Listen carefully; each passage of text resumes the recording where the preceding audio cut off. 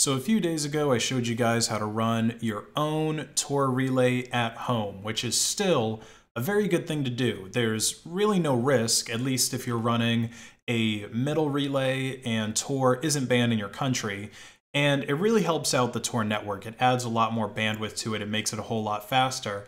But Tor is not the only kind of dark web or anonymity network out there. Another one that's not quite as popular as Tor, but is probably number 2, is I2p. Now, there's a lot of similarity and differences between Tor and I2p.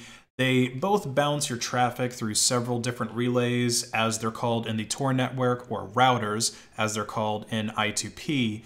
Now, this is one of the big areas where I think I2p kind of beats Tor, because the tunnels that data travels through on I2p are unidirectional. They don't have these two-way circuits where data goes back and forth between you and the destination you're trying to access. In Tor, all that data flows through the same 3 relays both ways. In I2p, you have a tunnel for upload and a separate one for download, each one with a different chain of routers. So right off the bat, you'd have to compromise twice as many relays, or twice as many routers rather, have twice as many of those routers be evil from the start to observe all of the traffic that's going through them. And another benefit of I2p is that every client, everyone who wants to browse on I2p is also going to be functioning as a router, at least when they're using its default settings. I believe you can technically configure your I2p client to just be a leech, but by default, your I2p client also functions as a router, which makes it much more decentralized. And when you think about it, that decentralization is essential for a dark web. With the Tor model, there's supposedly something like 2 million people that use Tor each and every day. I don't know if that is still accurate. And only about 6,000 relays or 2,000 bridges are relaying all of this traffic, which combined is still less than half of 1% of the people that are actually using Tor. Less than that are actually contributing to the network. And there's really no benefit for the relay operators beyond just altruism, I guess. You know, you're just getting that sense of being a good person by being a relay operator. And of course, that's for the middle relay operators. The people who run the exit nodes are the real saints, because oftentimes they end up having to deal with law enforcement and getting their internet cut off and all types of other nonsense. With I2p, there is some incentive to keep your node running a lot longer, to keep relaying traffic for longer, because it gets more integrated into the network. But that's kind of a double-edged sword. So I think that the main thing that's keeping I2p from being more widely adopted, because compared to Tor, it's nowhere near as popular. And I think part of that is the fact that you can't just fire up I2p and start browsing EAP sites. You have to have some patience. It takes a couple of hours for those tunnels to be made for you to connect to different routers that are all throughout the I2p network. It's kind of like when you first download a torrent, and really that's probably a good way to compare it to I2p, since it's more of a peer-to-peer network. It takes a while to connect to all of those different seeds and peers, but there is a way to deal with this to make it a whole lot better that doesn't require you running I2p on your main computer constantly, which, let's face it, for a lot of people that's not going to be feasible. Some people are restarting their computers very often, maybe to boot into one operating system or another, and obviously you can't keep I2p running on that same system if you do it. So what you could do is just run it on a Raspberry Pi. I know some people might have one already that they may be using as a Pi hole, or maybe you actually have a Tor relay running on a Raspberry Pi, or maybe an old ThinkPad like I do, or you could even have this running on a remote VPS. And then you can create an SSH tunnel to forward the port that you use for I2p, which is typically going to be 4444. Now I know that that might all sound complicated, but the command is actually really simple. So this is what that command looks like, and all that I'm doing here is I'm SSHing into this machine at this IP address, which is a local IP. This is the same machine that I'm running my Tor relay on, and it's also an I2PD router, which I'm going to show you in a second. And I'm going to forward port 4444, the port of the I2p router, to localhost on the same port. And you know what else I can do? I can actually forward my router console as well. So that's something, oh, and I'm almost forgetting the L. So that's something that you should really only do if you're on your LAN. It's not a good idea to forward the router console over the internet because it can have some sensitive information on it. Oh, I also got an extra 0 there. But yeah, you don't want to forward your router console over the internet without taking some extra steps to secure it, which I'm not going to cover in this video. So you got to make sure that you go ahead and do that research on your own. But like I said, I'm on LAN, so it's no big deal. And we'll go ahead and enter the password. And bam, now we're tunneling.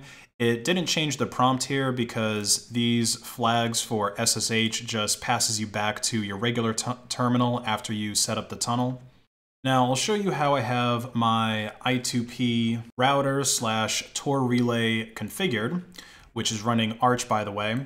So what I'm running is not the vanilla I2p client that's written in Java, which, by the way, before you ask, no, I2p's Java client is not vulnerable to Log4j in any way.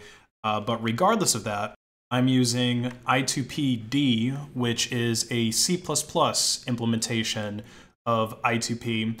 It's a much more minimalistic daemon. It uses far less resources, and of course, since it doesn't need Java, there's fewer packages that you're going to need to install on your system as well. And I2pd requires basically no setup. So you basically just install it from whatever package manager you're using, and then you run it.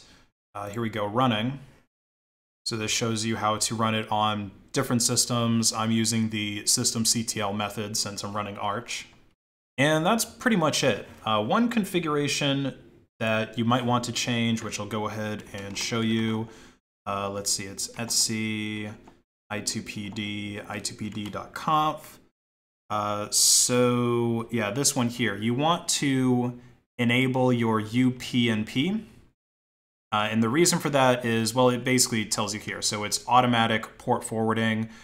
Apparently it's enabled by default in Windows and Android, but it's not enabled on GNU Linux or BSD. So if you're running one of these on your home network, you're going to want to set that up so that it's not firewalled when you go to run I2p. Technically, you can use I2p when it's firewalled, but you won't be able to get as many connections if you do that.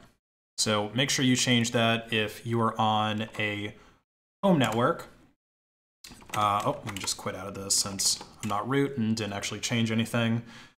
So there you go. That's how you run I2pd. Now let me show you how to browse I2p. So it's usually recommended to use a different browser than the one that you use for the clear web, and to use a browser that is hardened against fingerprinting. Now, since I2p isn't a browser bundle like Tor is, you can technically use whatever you want, even Internet Explorer if you want to be a mad lad. But personally, what I would recommend is LibreWolf, which is sort of like a hardened fork of Firefox.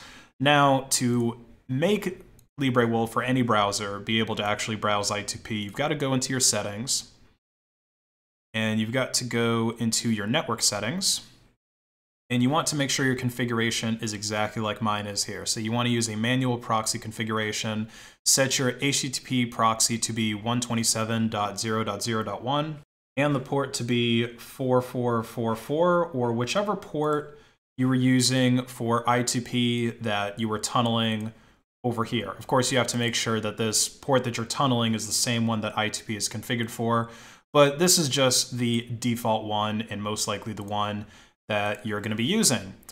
and then put your no proxy for localhost and 127.0.0.1, and there you go. That's pretty much all you have to do. Oh, and one other thing. Let me see if I can find it. I know I changed it because it got kind of annoying. I think it's in here. Yeah, so by default, LibreWolf is in HTTPS only mode, and I2p, I don't remember whether or not it's possible to do HTTPS over I2p, but most all of the sites are just HTTP anyway. So it's kind of the same deal with Tor, where it's encrypted, just not with SSL.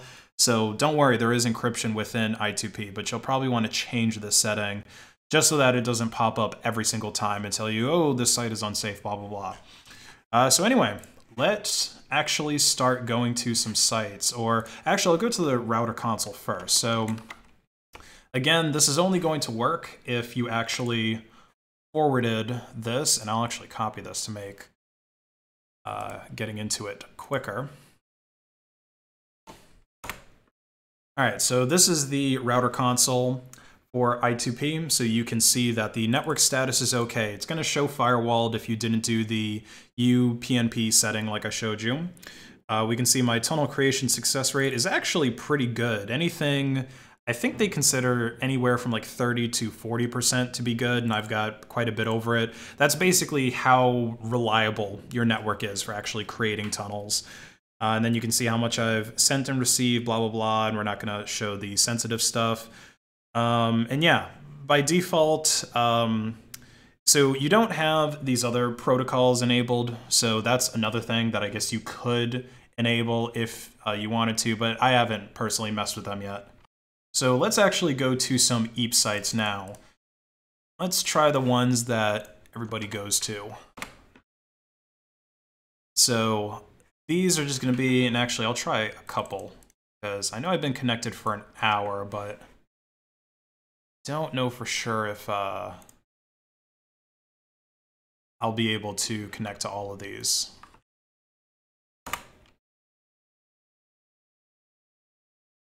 Okay, so here's one that loaded, reg.I2p. So this is a site that contains a lot of other EAP sites that you can visit. So if we go to a live, which is just going to show us different ones that were recently found. Let's see, I think most of these are okay to show on YouTube, although I don't know how many are actually going to load right now, since I've only had this node up for about an hour.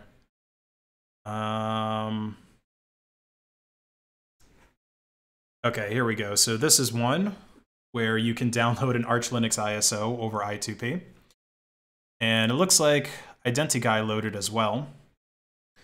So yeah, again, these are all different I2p sites, basically hidden services that you can go to. And just because they're hidden services, I know that there's, some people have a negative connotation with the dark web. It doesn't necessarily mean that these are drug sites or some kind of illegal hacker site. Honestly, the vast majority of these that I've gone to are basically just different kinds of blogs. Like, there's a couple of pretty cool ones too. This one's kind of cool, Kill-9. I believe that they have an Onion site as well that I've seen on Tor before. And yeah, there's going to be some Monero stuff, because of course there is. This is a type of dark web. Yeah, this gives you an idea of some of the stuff that's on I2p. Of course, there's going to be images of Lane all over the dark web.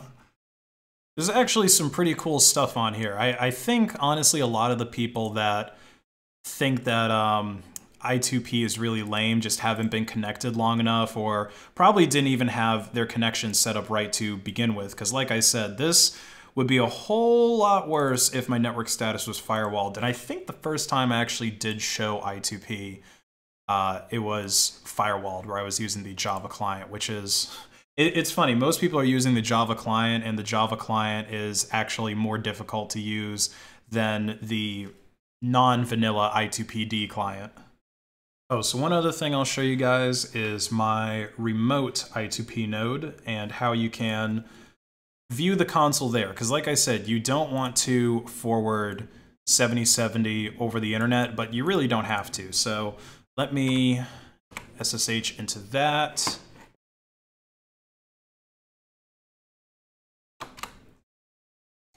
And this is running OpenBSD. So it's also a I2p router. You can see the I2PD service that I've got running on it. And obviously, we don't really want to bloat up this system because I've only got, I think, like one virtual core assigned to it and obviously not a lot of memory. But you can install links, which is pretty minimalist itself, and you can just go to that local host on that port 7070. Oh, I think I have to do HTTP for it as well. Let's see, HTTP.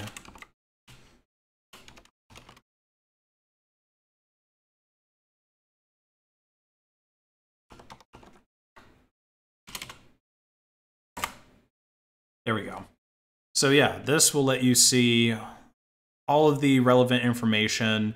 You honestly don't need to view your router console, at least in my opinion, in a GUI browser, because pretty much everything you're going to want to look at is text anyway, like your network status, how long it's been up, what your tunnel creation success rate is, which this one is really good, and all of that stuff. And I think I actually do have to censor some of this info because it is showing some, sensitive things like the router identity. So got to remember to do that correctly in this video this time. But yeah, that is how you can run I2PD on either a local computer, Raspberry Pi, ThinkPad, whatever, or a VPS. Honestly, you should just start running it alongside the Tor node that you run at home. You do run a Tor node at home, right? I mean, come on, don't be a scrub. All the cool kids run Tor nodes at home. But that's it for this video, guys. Be sure to like and comment to hack the algorithm, and have a great rest of your day.